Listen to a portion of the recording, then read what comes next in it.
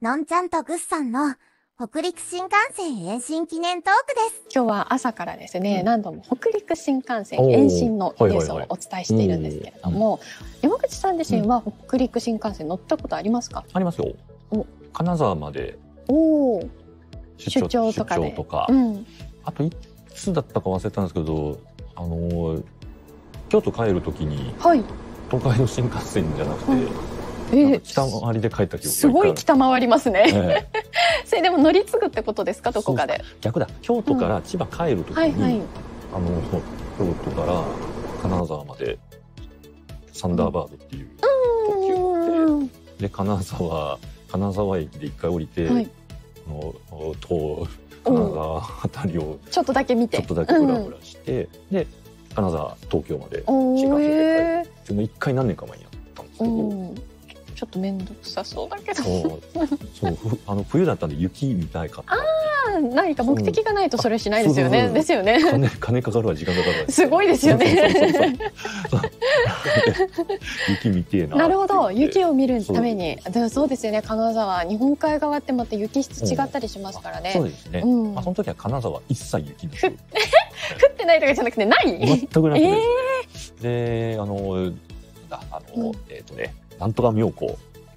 あそこで一回途中下車して、で、もうせっかく見に来たんだったら絶対見てやるっつって。わざわざ標高高く。その日ですか？その日。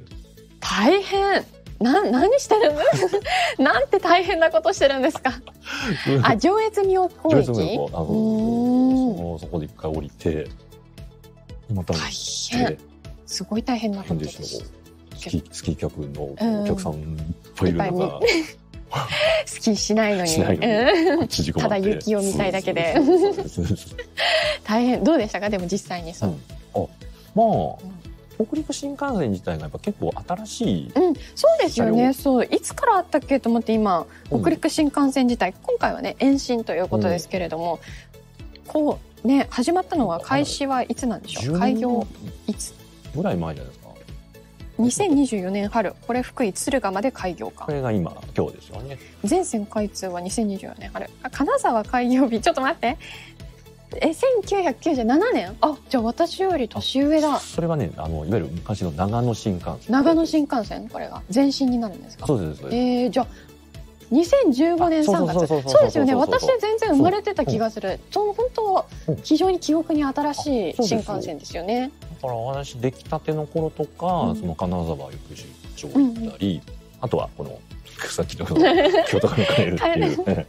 もうここ5、6年は全く乗ってないんで、本当初期の頃に乗ってた。そうです。綺麗でしたもん。綺麗そうね。私乗ったことないので一度乗ってみたいなと思うんですけれども、便利により一層なったということで、しかも延伸もねされたということで、今日この延伸をお祝いしてブルーインパルス飛行するということなんですけれども、やっぱりブルーインパルス飛ぶときは空の色ね、ホワイトスモークですからね、見える、より一層綺麗に見えるように色が重要になってきますけど、今日は何色になりそうでしょうか？